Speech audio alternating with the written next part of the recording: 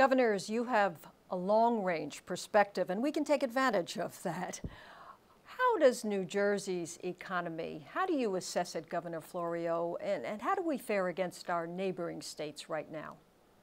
Well, New Jersey traditionally relied upon manufacturing, labor-intensive jobs. The economy has changed, and New Jersey has changed. We're now much more involved with service-oriented jobs. They don't pay as much. I mean, I can remember when I went to automobile manufacturing facilities in Linden, General Motors, pharmaceutical industry did more production here. Those things are gone. So we're going to have to figure out how we get some more high value added jobs into New Jersey. The pharmaceutical experience we have is bringing biological types of pharmaceutical products to the fore. That's something we should encourage. Do you agree with that, Governor Whitman? And how do you see us and what we've become when you look at New York and Pennsylvania? How do we fare these days? Once a business leaves, it's much easier for them to make that decision to leave than it is to get somebody to come in. And I know that the government's been trying very hard to ensure that we have the right balance of incentives to bring companies in that will provide those good jobs, but it's still a challenge. When you're a governor, where does this sit in your list of priorities, the things that you have to deal with? And is there really anything that a governor can actually do to bring about real change? Well, it was always very high on my list. I mean, that's really how I judged how we were doing. Were people able to find the kinds of jobs, find jobs to begin with, and the kind of jobs that would enable them to support their families? And that's why you want to make sure you are doing everything you can to encourage business, to make it attractive for business. I never wanted a pool of money to try to, give businesses to encourage them in, because I figured there was never enough money in the world to do that. You'd run through it pretty fast. But there are other things you can do. Give businesses a place to go that will be their advocate to help them get through the regulatory climate and do everything that they need to do to get into the state, to show them that you really do want them here.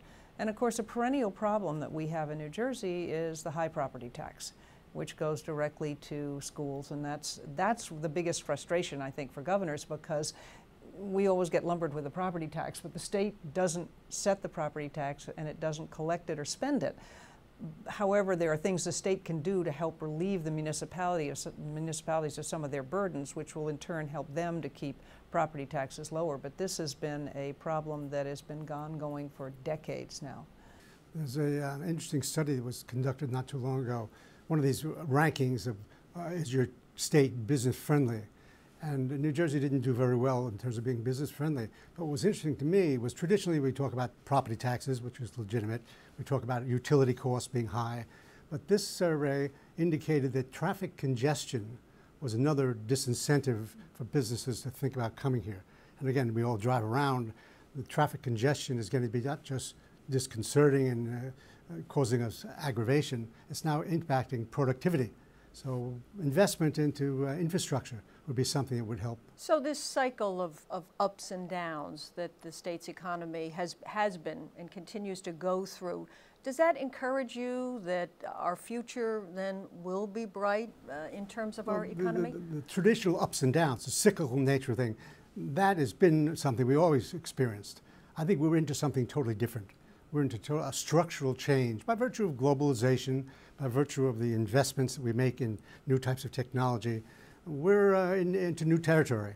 And I think at the national level as well as at the state level, we have to have people who understand things are different now than they were in the past. And we just can't have unemployment for somebody who will be out of work for a couple of weeks, a couple of months, and they'll go back to the same job.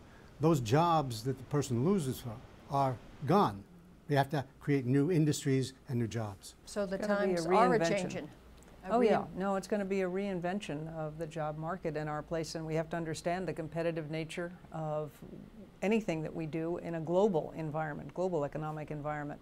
And that gets to education, and that gets to the need to invest in STEM education, the science, technology, engineering, and math, which is something where we don't do well as a nation. I mean, New Jersey is doing all right, but we don't do what we need to do in those fields in order to give our young people particularly the skills they need to be competitive in this new global environment. And we do need to expose them to the rest of the world as well, to understand that we don't live in an island. We can't survive that way. And no man is an island, no country is an island these days. And it is a very different economic setup, really, from what we've seen before. Many challenges lie ahead. Governor Whitman and Governor Florio, thank you very much for sharing your perspectives. You're welcome. Pleasure.